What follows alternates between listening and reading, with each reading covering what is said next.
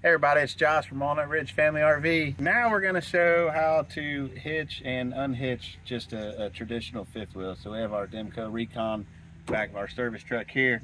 Going to hook up to this Cougar.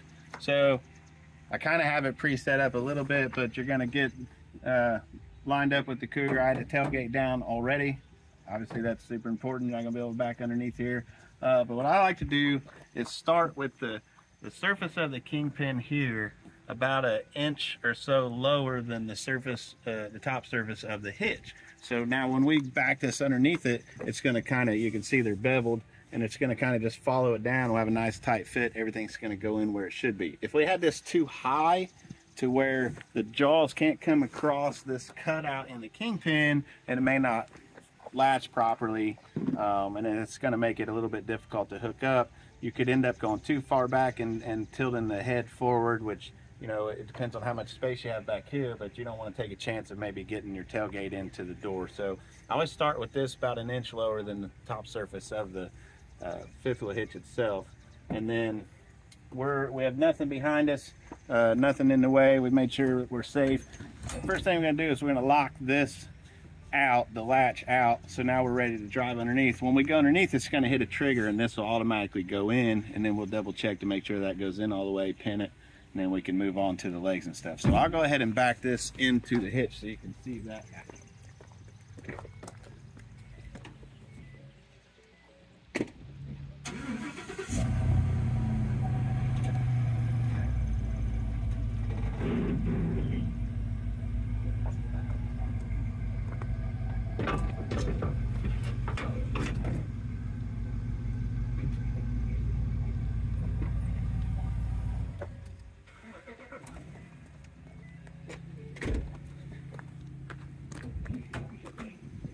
Okay, now as long as our pin will go down through this, we know that we've latched all the way. But that's not the only thing that I'm going to make sure that this goes all in. Typically I would leave the truck running just to make sure I've got it in place in case I have to move it, but for the video we didn't want to have too much noise, so I went ahead and shut it off. But I know this locked in tight. You could see when I came back I wasn't lined up 100% perfect, but that's okay because there's angles on the hitch itself that'll kind of maneuver around with you to get under. It's another good reason why we have this about an inch lower, is so you have that pressure so that the hitch can move where it needs to go and lock that fifth wheel in tight. So we've got a nice tight fit. I always step back behind it and take a look and make sure that the latch went across the jaw, which I don't know if you can see from there, but you can see right up in there our bar is all the way across it, so we know we're locked in tight there. Now is the time we could go ahead and close the tailgate. Obviously we would get our breakaway cable hooked to the hitch, pull our 7-way pin out of here. We have a plug in the bed of this one. We plug it in there where it can drape over and plug into the back of the truck. That's not going to hurt anything. But now it's just a matter of running the legs up. This one is convenient because we have a leveling system in here, so I can go in and auto retract the rear. Auto retract all, and all I gotta do is hit enter, and it's gonna go ahead and run these legs all the way up for us. Once the legs get all the way up, it's gonna be a lot like if you watch the Anderson hitch, same style of legs on that. Then we'll have to pull that pin and run those up. So we'll let this finish out, and then I'll show you from there where we go.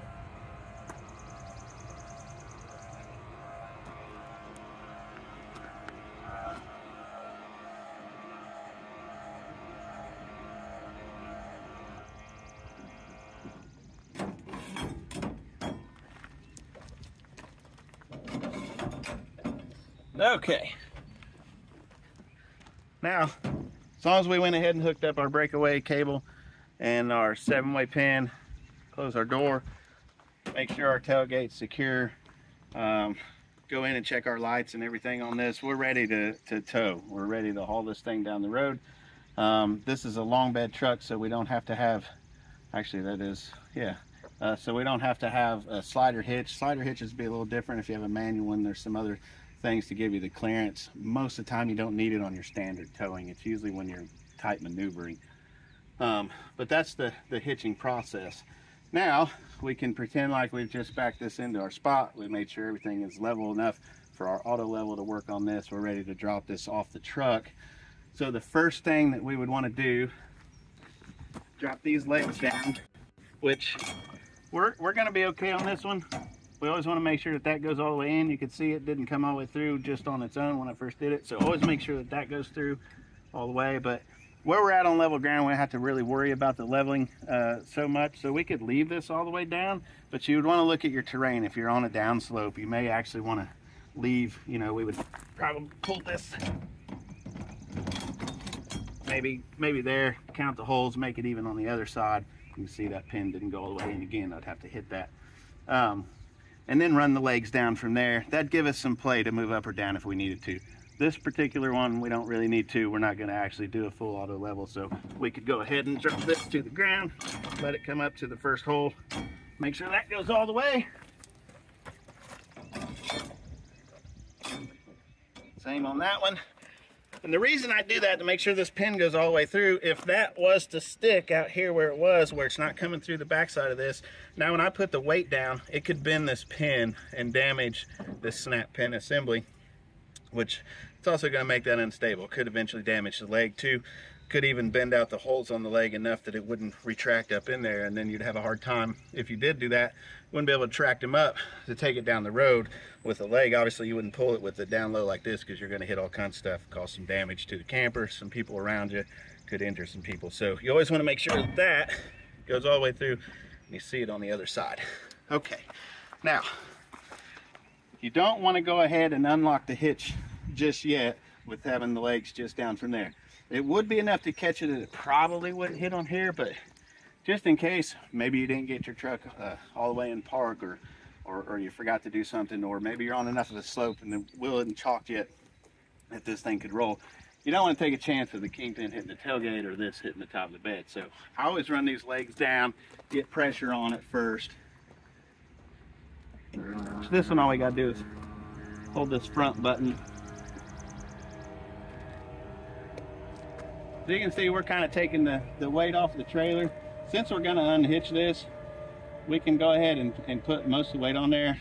And you probably couldn't see it when I did it. I'm going to lower this back down and show you real quick here. Okay, now if we focus on the hitch in between, what you're going to watch for when I'm lifting this up, you'll see I'll just get some separation. You'll see daylight in between them, and that's what I'm looking for when I run these up.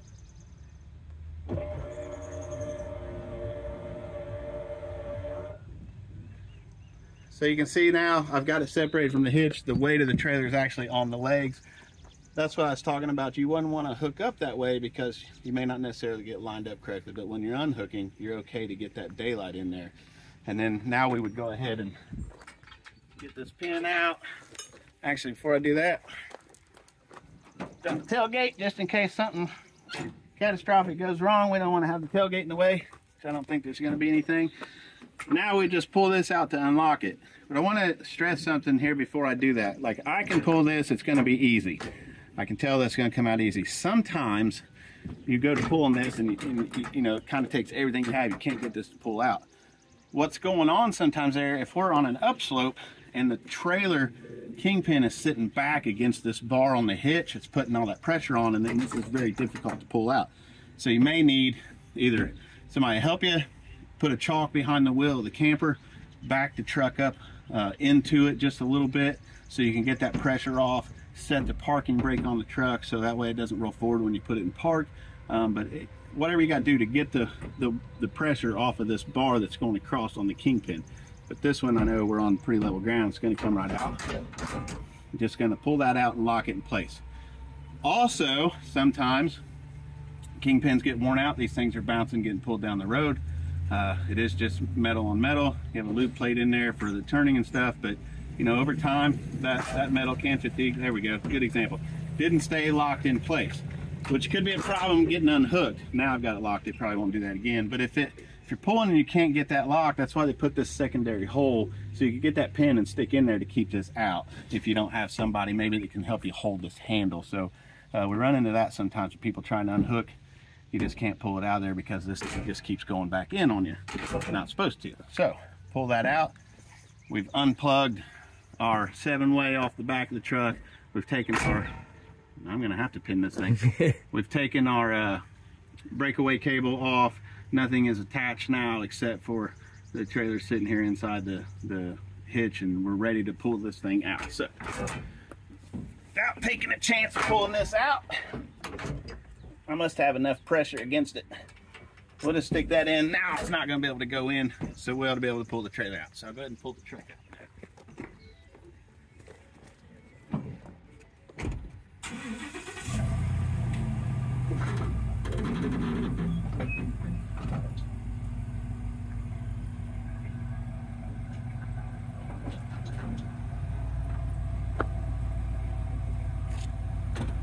Okay, now you can see we're unhooked. Get myself planner. Go ahead and get my tailgate up and go park the truck. Begin our auto leveling process on the trailer and get ready for a fun weekend of camping.